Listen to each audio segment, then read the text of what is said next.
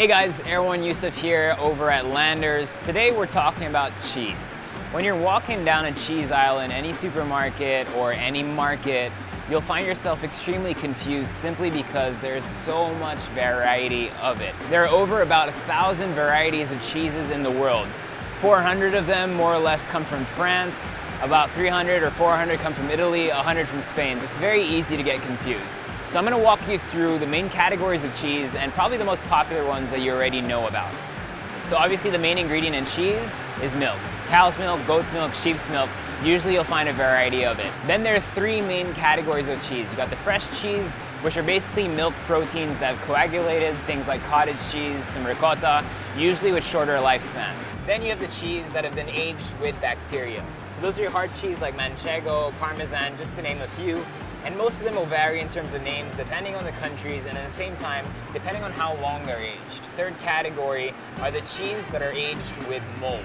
Those are the ones that you'll find predominantly in France. Brie, camembert, blue cheese, all have different kinds of mold and are all aged for different periods of time. Now let's talk about the most popular ones that you probably know about. Cheddar being a big one. You can find cheddar absolutely anywhere. My favorite way to kind of taste it is in a grilled cheese.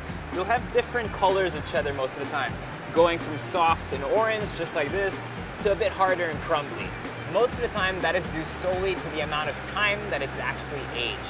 When you have a very, very orange cheddar cheese, that usually means that they're just adding annatto seeds to it, just to give it that little coloration. Mozzarella is also a popular one, usually made from buffalo's milk. It's a softer cheese used in pizzas, quite similar to your local caisson poutet right here. Caisson poutet most of the time is made from cow's milk, and again, it's just milk proteins that have been coagulated and form this nice soft cheese that is perfect for melting.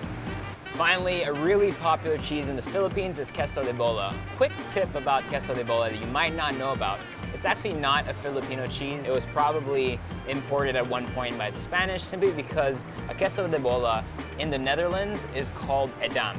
Edam cheese is very popular in like the 14th century because it kept so long.